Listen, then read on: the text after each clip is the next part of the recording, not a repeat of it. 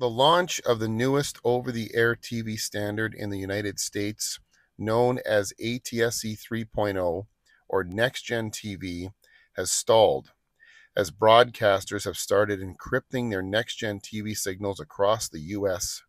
Even though the only two consumer-level NextGen tuners available, the HDhomerun and the Zapperbox, are unable to decrypt these very signals consumers bought them to view.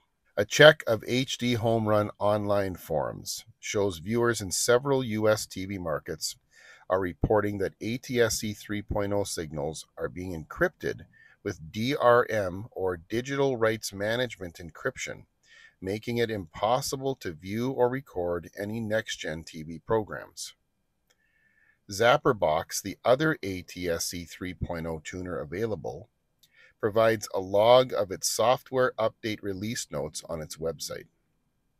Support for ATSC 3.0 encrypted channels, which really means the decryption keys needed to view NextGen signals, are listed as in the pipeline, with no definitive date for a release of the DRM encryption keys. Another budget-friendly ATSC 3.0 tuner that is yet to hit the market, from Atlanta DTH, is available for pre-order for $79, but the order page on the company's website is currently down with no explanation, and there is also no mention of a solution for the DRM encryption problem anywhere in the product description. With the installation of DRM encryption on ATSC 3.0 signals rolling out across the country, viewers in many markets are neither able to view or record ATSC 3.0 signals or programs. There doesn't seem to be any clear answers as to when DRM encryption keys are going to be available, or how or what exactly DRM encryption will mean for free over-the-air television. What exactly do broadcasters intend to use DRM encryption for as an endgame? Broadcasters say it is to prevent piracy and illegal rebroadcast of ATSC 3.0 signals, but shouldn't consumers who paid for legitimate NextGen tuners be able to watch and record the signals they were intended to receive? Consumers certainly have a right to be concerned about the nebulous manner in which DRM has been implemented thus far. It looks fairly apparent that DRM encryption can potentially be used to encrypt all ATSC 3.0 signals and possibly create a tiered pay system for over-the-air television going forward. And broadcasters are very aware of the value of some of their content.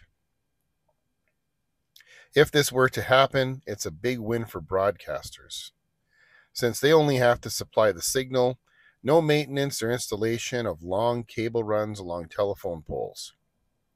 Consumers will be on the hook for the tuner, antenna, and internet connection, which presumably will be a necessary component for NextGen TV once it is fully rolled out. And the vision broadcasters have to speed up the sunset of the current broadcast standard, ATSC 1.0, simply adds to the concern of over-the-air TV viewers, and rightfully so.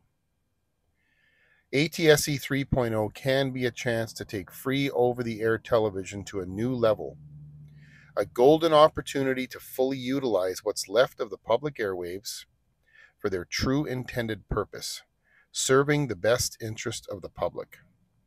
But it's up to the broadcasters and the FCC. Paid streaming services are often referred to as Cable 2.0. The question must be asked then, will ATSC 3.0 simply be relegated to becoming Cable 3.0?